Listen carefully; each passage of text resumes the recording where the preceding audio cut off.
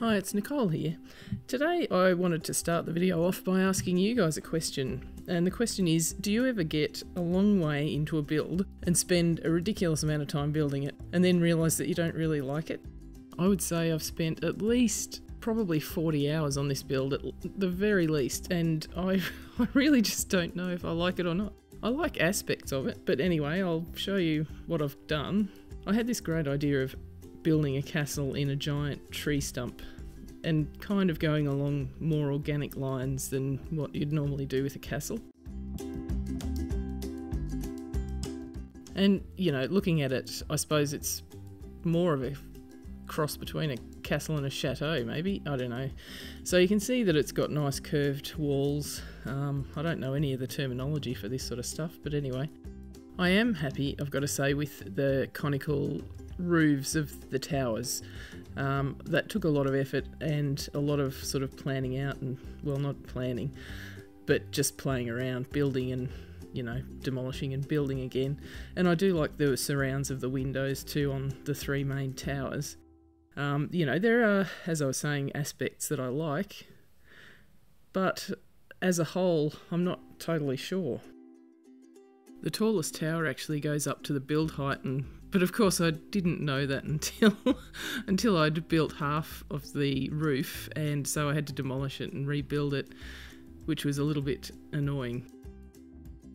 So this one here, I just have to finish the last little bit around the top, little detail. And these, yeah, I'm really happy with how they turned out, and I do like the copper, I've got to say. I'm quite happy with the colours. Now, you can see that this castle isn't based on any kind of historical period, or there's no accuracy to it whatsoever. It's purely fantasy out of my weird imagination. So it was just fun, kind of. But you can see on the tree stump there that it is half wood and half stone. Originally I was planning to do it as like a petrified tree stump that was then built into a, you know, a castle.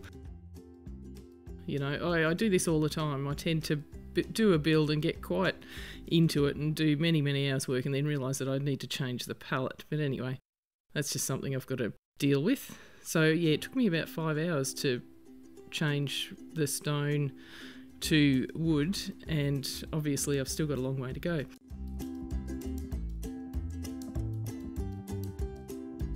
Maybe I'll just take a bit of time off and have a rest from doing this build, go and do something else. I'll start another build perhaps, and yeah, just take a break from this one for a little bit.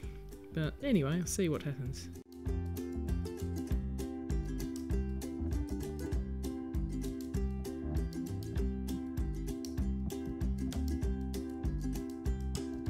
So it's time to say goodbye. I hope you enjoyed the video, and happy building, and I will see you again soon. Bye for now.